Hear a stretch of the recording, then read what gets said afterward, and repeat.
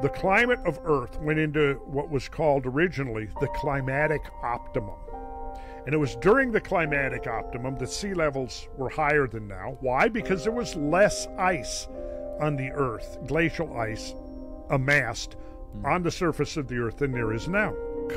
Fast forward to 800 years ago, and there was a major shift in the global climate. We went from a period called the medieval warm period, which we've talked about, the period, the great Gothic cathedral building era, that only could occur when you had a rich and prosperous society with considerable amount of leisure time. If you're grunting around, foraging, trying to hunt and gather, you're not going to have a lot of time to sit there and figure out advanced mathematics. You're not going to have a motive to get intimately aware of the movements of the heavens, the cycles of the moon and so forth.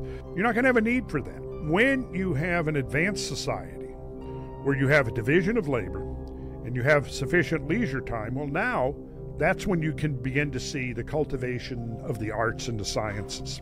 This is exactly what we saw during the High Middle Ages, is that global warmth was a very beneficial thing.